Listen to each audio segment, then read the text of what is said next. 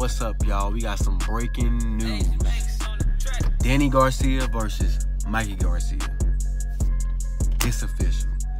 They gonna fight. I don't know. I'm not gonna go with nobody right now. But I wanna go with Danny Garcia. But I'm gonna tell you why I don't wanna go with nobody right now. Mikey Garcia is tough. I'm telling you, he's tough. He got beat up by Errol Spence. But the shots that he was taking, he should have been put away. So that's how I know it's automatically gonna go 12 rounds. Because Danny Garcia ain't going nowhere. Mikey Garcia is not going nowhere. If he didn't go nowhere with Errol Spence punches, he's not gonna go nowhere with Danny Garcia punches. Well, you never know in boxing, but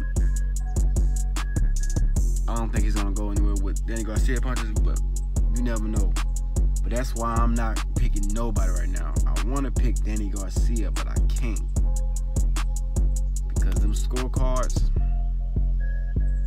it's gonna be something. It's gonna be that's why I'm saying it's gonna be a good fight.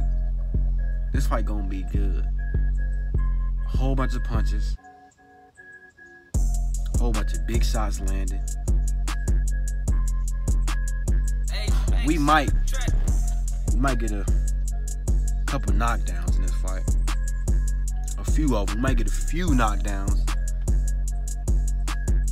But it's for sure going 12 rounds. I know that it's going 12 rounds.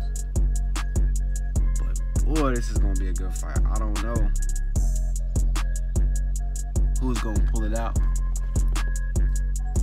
I'm going to just get my opinion on it. Mikey, he's strong,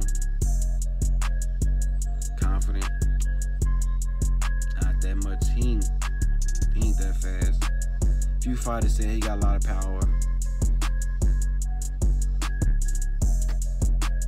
Danny Garcia, faster. He got more knockouts, so I guess he got more power. Well, knockouts as in like knocking people out, like knocking them clean out.